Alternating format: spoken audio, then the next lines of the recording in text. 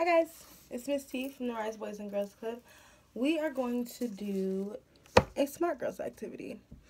Um, I think one of the biggest things that girls face, at least I know my girls go through it, is just that bickering and that bullying piece that I don't think necessarily has to be there. So what I want you guys to do is I want everybody to get a piece of paper. It could be notebook paper, printer paper, whatever kind of paper. And I want you to write the word I am in the middle of the paper. And then I want you guys to take colored pencils, markers, crayons, whatever you had, even if it's just an ink pen, that works too.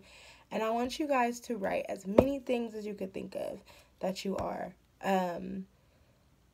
This is what we call a positive affirmation. So the positive affirmations are things that we don't hear every day, things that are easy for us to doubt about ourselves. So I am smart, I am funny, I am beautiful, I am helpful, I am strong, I am whatever you are.